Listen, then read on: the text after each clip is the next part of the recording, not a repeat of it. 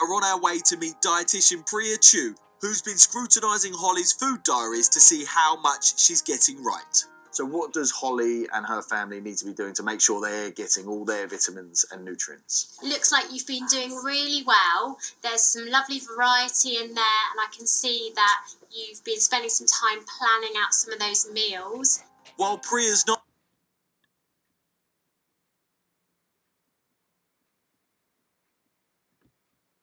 time out because he had such a big struggle about it and was refusing to eat it. This is the kind of thing that when I was a meat teacher I probably would have just said, you know, oh, never mind, have a slice of ham and some cheese or something. So I'm at a bit of a loss when he just refuses to eat dinner.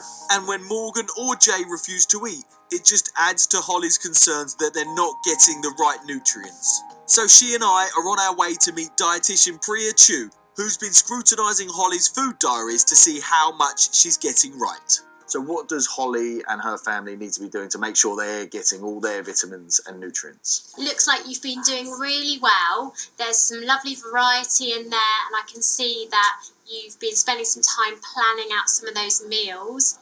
While Priya's not overly concerned the kids are missing out, there are some holes in the family's diet. Although you did have a range of protein, you were kind of reliant on the same ones perhaps for the children. And I wondered about whether you could try some different protein sources with them, so whether they might like tofu or tempeh.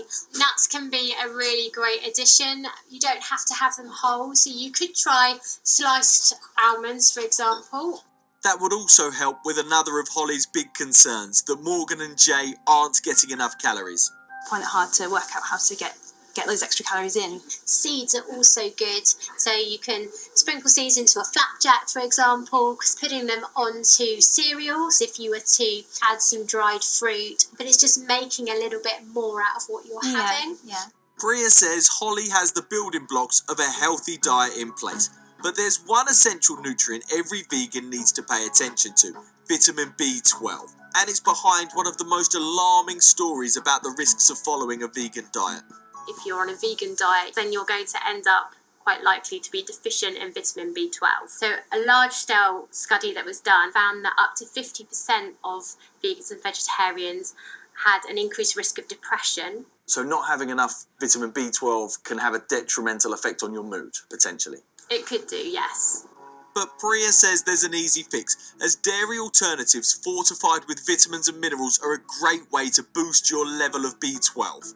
I must admit, I've never been a fan of dairy substitutes, but Priya's laid on a taste test of some of the most popular options.